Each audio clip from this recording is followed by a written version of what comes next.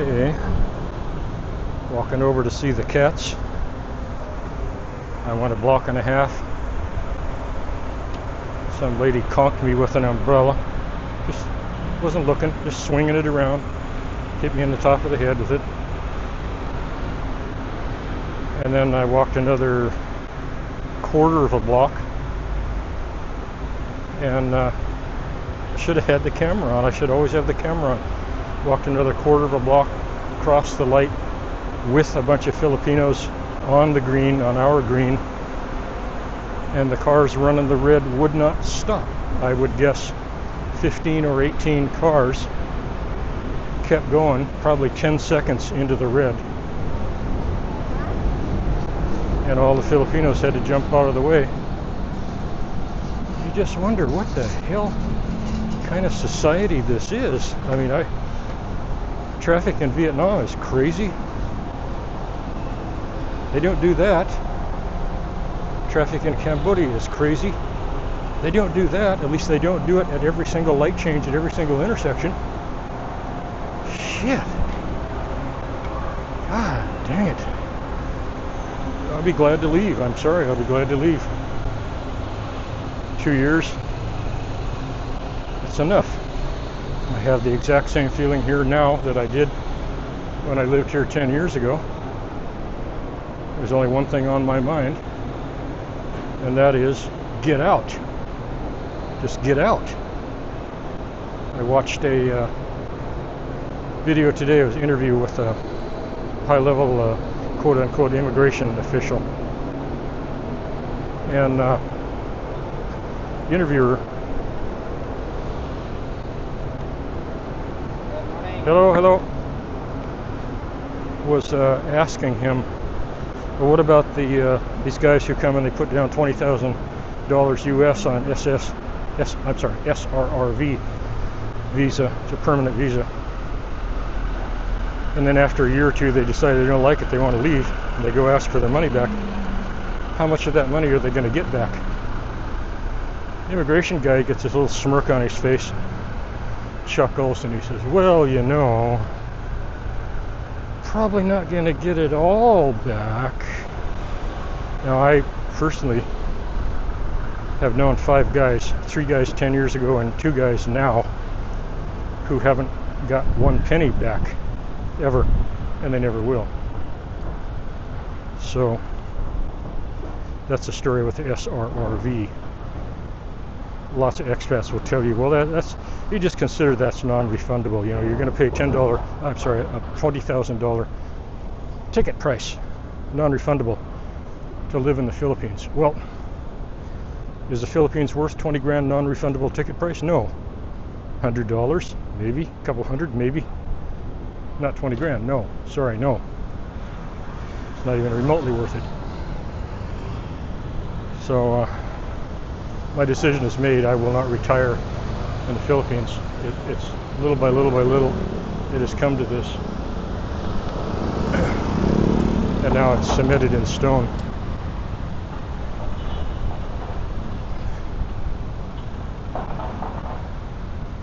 So, making arrangements to get out. I've still got a damn business project I've got to deal with. Could take as much as a year. God dang it. I'd like to find a way to get the hell out of that thing. I committed to it. Oh my God. So we'll look for cats. We'll look for cats and play with cats. Uh-oh. I see one. I see one. And she spied me already. She recognized me. Hey, Quill. How are you? What are you doing? What are you doing? Okay. Okay, let's sit down. I only have a tiny snack because I'm stupid and I forgot the big container of food that I brought you. I left it on the counter. Maybe the guards will let me take you up there to eat it. What do you think? I think no. Okay, don't touch your camera because you always like to touch the camera. Okay, Quill. Okay, good kitty. Haven't seen you for a week. Okay, here you go. Okay, don't make any trouble. Now, do I have to scruff you? Or have you grown up to be a lady? Here, there you go. No, don't bite it. No, Quill. Oh, we're gonna go through this for your whole life. I can see. You're gonna bite that thing. What flavor is that? That's tuna. Okay. Here you go. Don't bite it. No, no, no, no, no, no. You don't bite. Look. No, look, Quill. Look. Turn here, so your audience can see that you're a biter. Okay, look. We're gonna do it quickly because I don't want to scruff you for too long. Yeah, that may be a little better. I think you had a little bit of food today, huh? Because you're not ravenous. Okay, scruffing. Oh, you are a crazy cat. Yeah, there, I'm barely scruffing you now. See, she's learning a little bit. Here. No. Oh, did you drop it? Okay. Okay, have more. Okay, see, there's no reason to bite. No reason to bite. You just... I bet Mommy really hated that. I bet you... Maybe that's why you got dropped off. I don't know, Quill. Okay, I think we're at the end. We're at the end. Yeah, it's gone, it's done. Oh, here, you can lick that off. Yeah. No, there's more. Okay. Okay. Where's your little friend? Where's your little kitten friend today? I hope she didn't get squished already. Maybe somebody took her. Yeah, maybe they took her to the kennel. I hope. Because she was kind of too little to be out here. Yeah, okay. Good kitty. Oh yeah, I missed you very much, Quill. Very, very much. Yeah. Okay. Good kitty.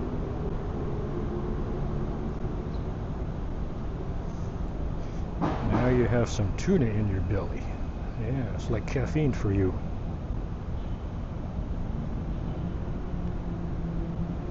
Ah, good kitty. Good kitty. Here, you can look in the mirror. If we change this, you can see. No, wait a minute. Maybe. Where's Quill? There's Quill. There. You can look in the mirror and see yourself. Yeah. You can fix your hair, put it on your makeup. Yeah, that's you. Yeah. That's really you. Oh, you're feisty. You want to play. No, I'm scared you'll bite me. You know, you're a rough and ready street cat. I don't trust you. When you were a kitten, you couldn't bite very hard, but I think now you can because you had some fights.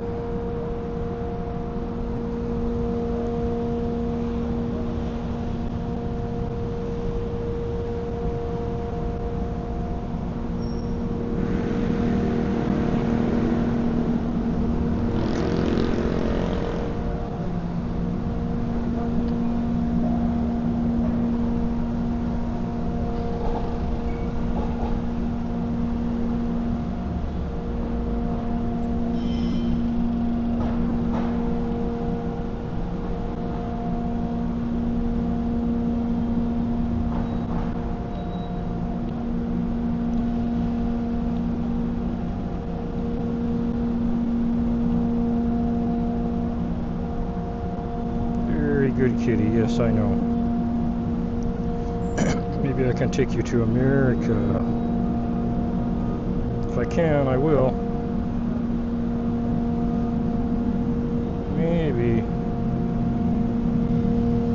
Maybe you go live on a boat. We go around the world.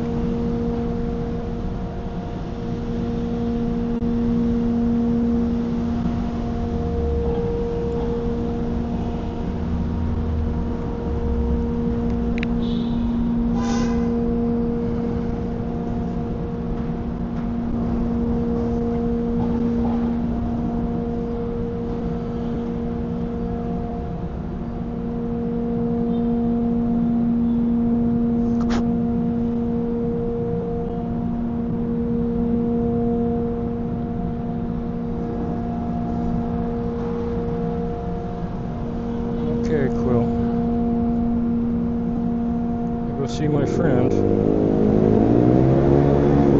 tomorrow I bring you really, really good, expensive food. Try not to be stupid tomorrow.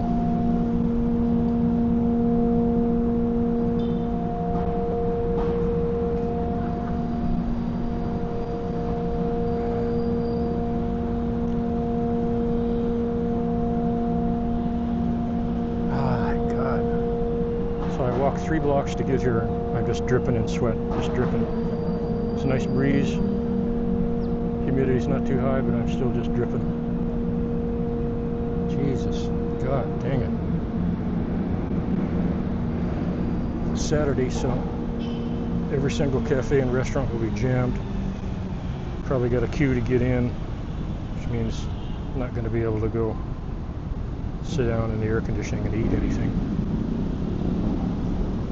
Sucks.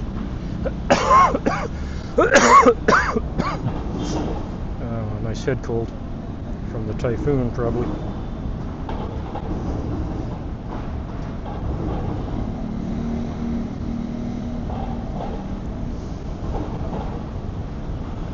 You can kind of gauge a cat by how much food it's getting. If it's getting plenty of food, it has time and energy to groom. As the food intake goes down,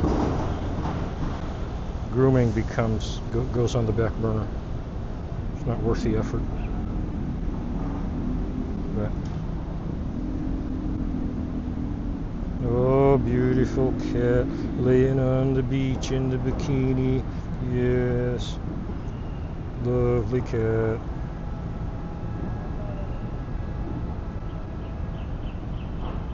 Funny, I've mentioned before that we had that encounter. She was really timid and shy. She was a newbie. She was small, and everybody beat her up to get her food. And I had her on my lap one day, feeding her, and the big bully cat came, the one we call Biter. And Biter swiped at her, just for the hell of it. And I swiped at the Biter. And connected and swatted her pretty good. And I think it stung a little bit. And the Biter, everything happened so fast, the Biter never figured out that I did it. The Biter thought that Quill did it. And ever since then, the Biter is completely deferential to Quill, even though Quill's young and kind of still a kitten. And the Biter stands back and lets her eat now. And Quill has taken that to heart. And she's like, yeah, I'm the man, I'm the girl, I'm the queen now. And I guess she's top of the food chain here now, just because of that mistaken swat. It's hilarious. So since she gained the confidence of that, she has taken it to heart, and now she stands up for herself because she thinks that everybody's scared of her. It's just hilarious. And Quill never laid a glove on the bully cat, you know. I wish I had that. Wait a minute, I do have that on tape. I do have that recorded. Oh jeez. If it isn't posted already, I'll try to find it and post it. But to see the change in Quill after that has been pretty amazing. Completely different cat. In that moment, she became, well, not in that moment, because Quill didn't understand what happened either. Quill didn't figure out the bonus she got out of that until later, when the bully cat was scared of her. And Quill probably, I didn't see that exchange, the first exchange, but Quill probably was like, what the hell, and then little by little she figured out that the bully cat was scared of her, and she just took it. She's like, oh, thank you. Changed her whole personality.